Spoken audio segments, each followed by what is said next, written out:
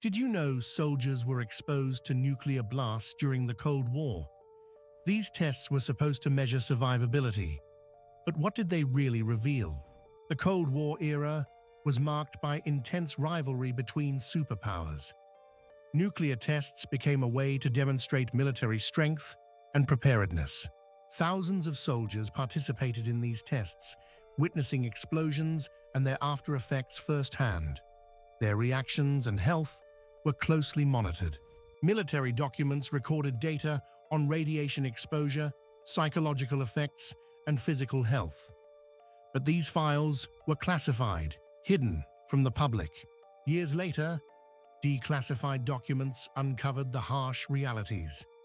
Many soldiers suffered from radiation sickness and long-term health issues.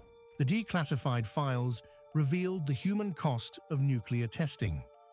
Soldiers faced increased cancer risks, genetic damage, and psychological trauma. These revelations sparked outrage and led to demands for accountability. Veterans sought recognition and compensation for their suffering. The truth about Cold War nuclear tests shows the devastating impact on human lives.